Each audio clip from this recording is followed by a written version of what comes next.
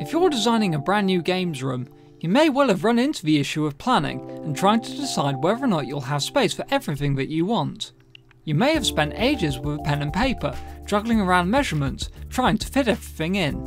We don't think something so fun should be such hard work, so HomeLedge Direct offers a brilliant online application exactly for this purpose. We call it Games Room Designer. This video will give you a very quick look at Games Room Designer, what's great about it, and a very quick guide on how to use it. Let's jump in. Games Room Designer is an easy to use piece of planning software that's available to everybody who visits our website.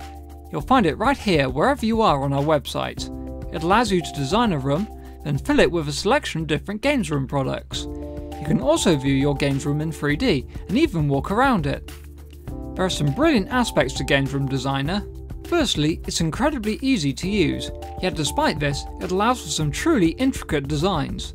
The freeform design allows you to create perfect recreations of spaces in your home, down to small alcoves and so on. Whilst Games Room Designer is very capable, it's also completely free to use.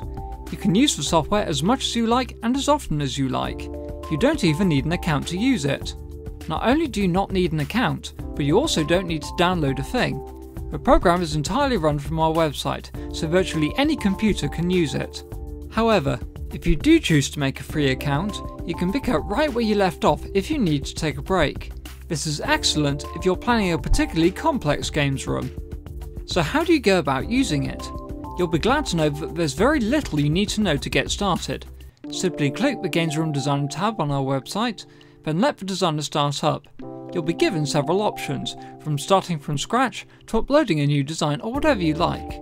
In this example, we'll start off with a fresh design from scratch. There are lots of buttons along the top that you can choose from, but for now we'll just focus on this one. It's called the Draw Wall tool, and as you'd expect, you use it to draw walls onto your designs.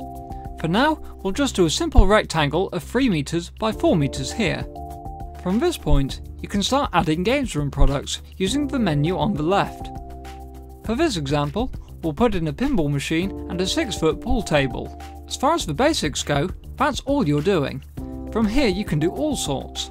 For example, you can add doors, windows, you can modify cosmetic things like the flooring, or wallpaper, and even walk around your design you've made using this button, and then looking and moving around with the mouse and the arrow keys.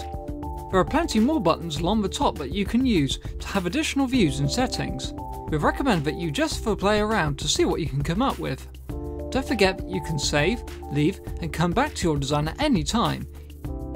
If you have any more questions on how to use Games Room Designer, don't hesitate to give us a shout and we'll help you out any way we can.